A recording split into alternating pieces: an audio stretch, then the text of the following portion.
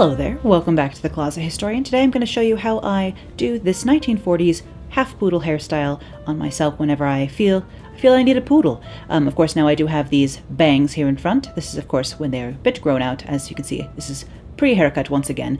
I'm first going to start by sectioning off the front top section of hair here, including my bangs, and then a little bit of a U shape behind them as well. So just sectioning off the very top of my hair here, where we will be putting the poodle eventually. And I'm just going to twist that and clip it out of the way while we work on the rest. I am also going to section from the ear up on either side, and then again twist and clip that out of the way for now.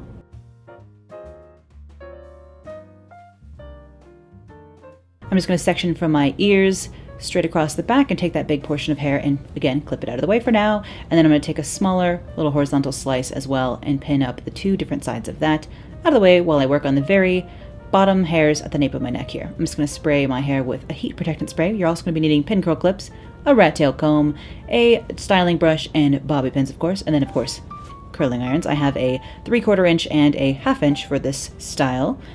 I'm just going to start by using the smaller curling iron on these hairs on the back of my neck here. Again, I just make sure that I have that primed with heat protectant spray and then brushed through again just to make sure it's all ready to go. I'm just going to curl everything in the back down and under as usual here on the channel. If you've watched any of my hair tutorials, it's very rare that I do anything else but curl the back of my hair under like this. And so I just curl the hair, hold it until it takes, and then I do wrap each curl around my finger and then pin it with a pin curl clip to set. As you can see, I'm not doing it the most nicest here. You can do it messy, but I just pin those warm curls with a pin curl clip to set, and then I'm just going to go across the back doing the same here, separating this section into 4 curls.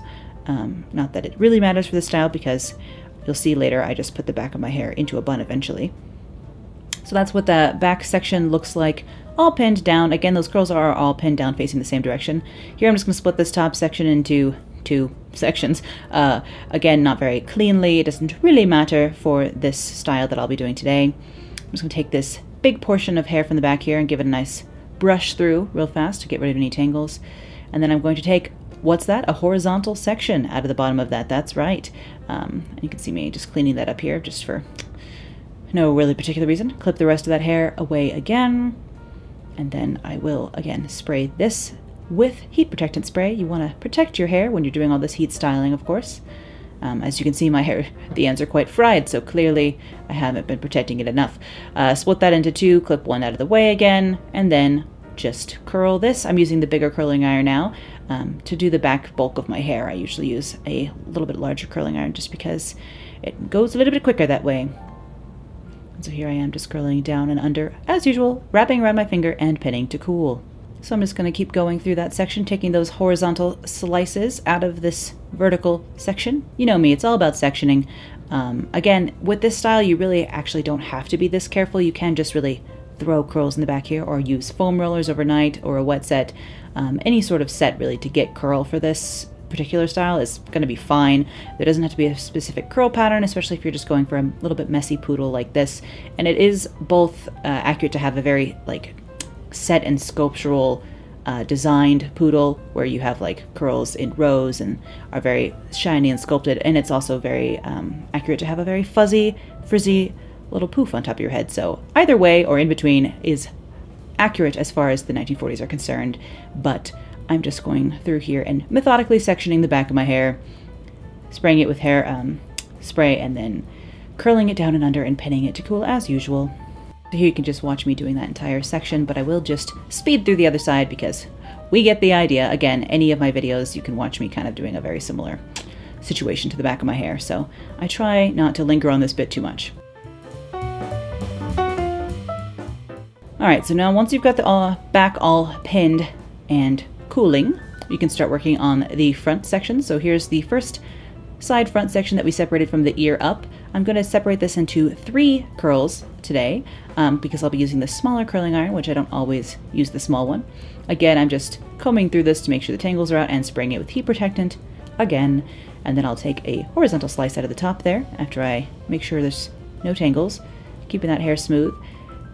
Grab a little slice out of the top there, and then I'm just going to be curling it on the small curling iron. Of course, any layers with a smaller curling iron become a serious nuisance, so I kind of have to have a bit of technique to get these things to stay in the curling iron. But I'll just roll that to the top of the head and then let that set. And then I do slide these curls off of the curling iron, wrap them around my finger again, and pin them to cool. It's a common theme around here. I am using this smaller curling iron up around my face here just because I want to have as many little curls as possible to pin on top of my head in a minute here. So once you kind of look like George Washington, you know, a little bit 18th century of a style here, you can do the other side in this same way. So here I've done that. And this is what my hair looks like as of right now.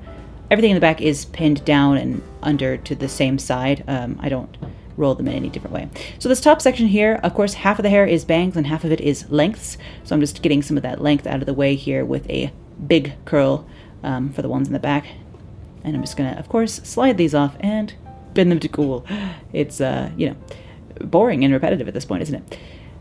So then I'm just gonna take the longer sections. I'm kind of separating my bangs out of these sections now, and I'll be using the small curling iron for the rest of the most front-facing areas. Again, rolling and pinning to cool. Just separating my bangs out of there as best I can, and then we will curl my bangs as well. But just taking the hairs up here. If you don't have bangs, for example, you would just go ahead and curl all this up here. Again, you do not need to do it in a certain pattern. It doesn't need to be all to one side or the other, or back or forward.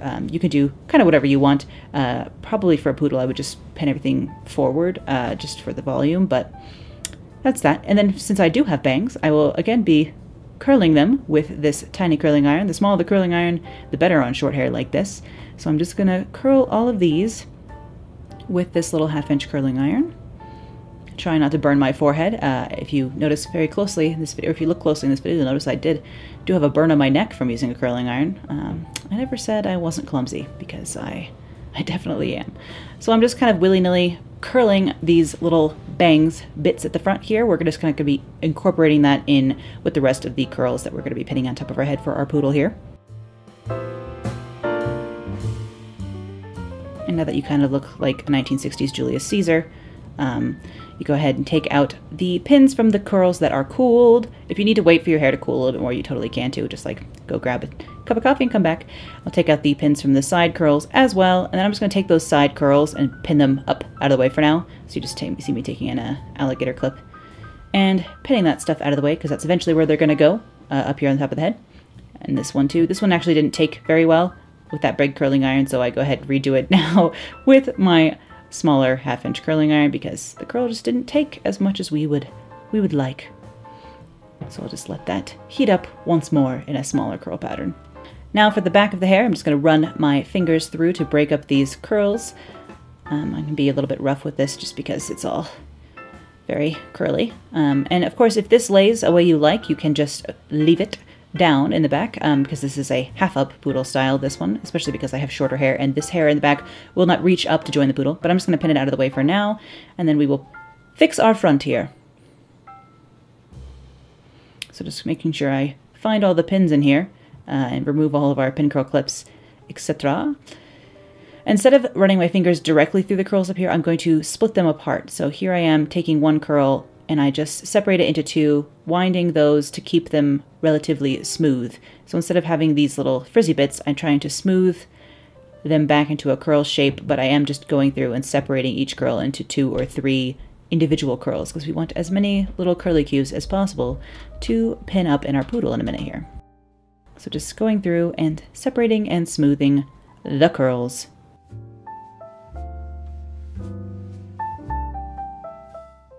Doing the same for the other side, and also the curls on the top of my head as well.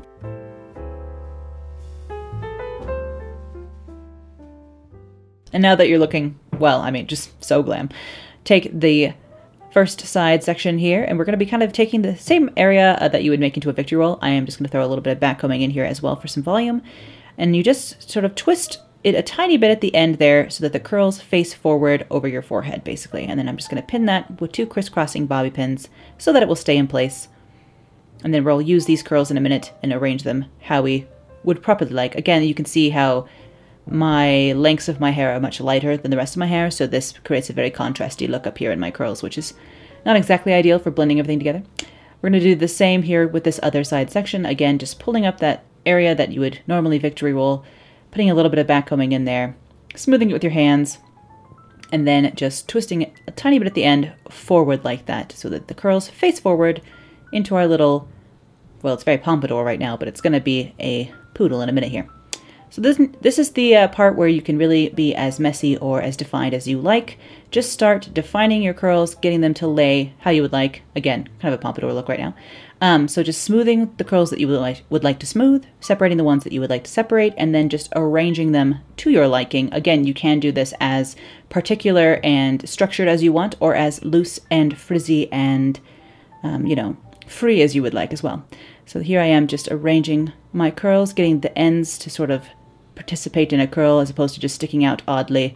And then you can use bobby pins or just little regular bent little hairpins as you like to pin these so that they will stay how you like them. There's no really rhyme or reason to how I'm arranging my curls this day here. I'm just trying to make them sort of behave. And then you're kind of incorporating the bang, if you have bangs like I do, just kind of incorporating those little curls into the rest of the poodle as much as possible. You can either leave some of them down like kiss curls, as you can see mine are falling into kiss curls quite easily here, or you can pin them up to be more involved with the curls above it. So depending on what you like, you can either incorporate them more or leave them further down on the forehead. Both are quite accurate and look just fine for a poodle in my opinion. So you just kind of go around poking the curls into submission and making the arrangement you like best. Here I am forming my bangs into a more particular curl, and then I'm just going to speed through all of this poking and prodding here. But you get the general idea. You just kind of mold things with your hands until you like how it looks. Alright, so once you have something that you like, of course you just spray so that it will stay in place, and pin wherever necessary to make it behave. This doesn't have to be symmetrical in any way either. You can have it be asymmetric or closer to one side of the face or not, as you like as well. But here I am just using some firm hold hairspray and smoothing those sides and arranging those curls, prodding them into place. It's a lot of poking and prodding here. So that's what the half poodle in the front looks like. And then of course, if you had like a pretty barrette or something, you could actually pin this back like this is with a pretty barrette or clip or whatever.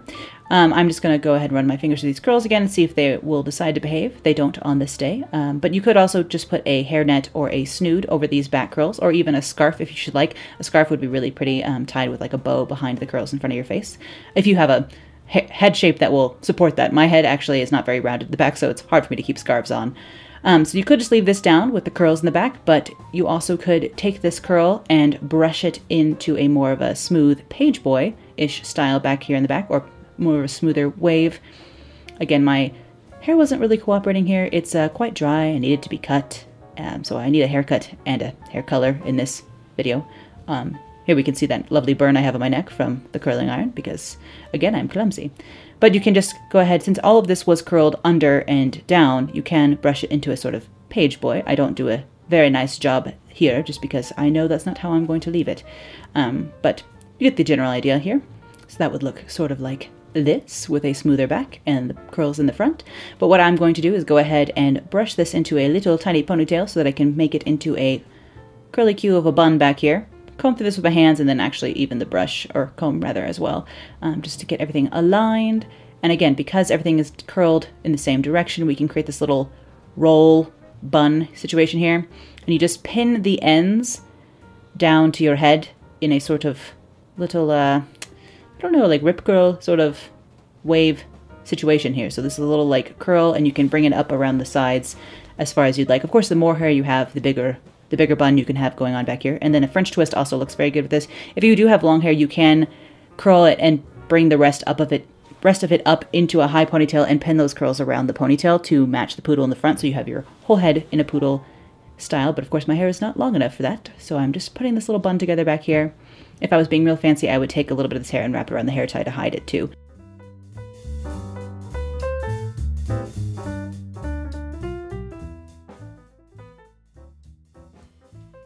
Of course, you could add a clip or comb or flowers around this bun back here too to add a little bit more pizzazz if you should like. But this is the finished style for my day. This is my 40s half poodle. You can also add a nice flower clip to the front here, very cute for an evening in the summer. Keep your hair off your neck when it is hot out, which is also nice. But I think this is a nice evening look, especially if you've had curly hair during the day and you just pin it all up like this at night. But here I am with my silly posing here at the end to show you the hairstyle with some nice fancy clip-on earrings going on. Of course, I don't have any eye makeup on here because I was about to go film an eye makeup tutorial, but thank you guys for watching today, watching me do my hair once again. I hope this was helpful for some of you, and I will see you again real soon. Bye.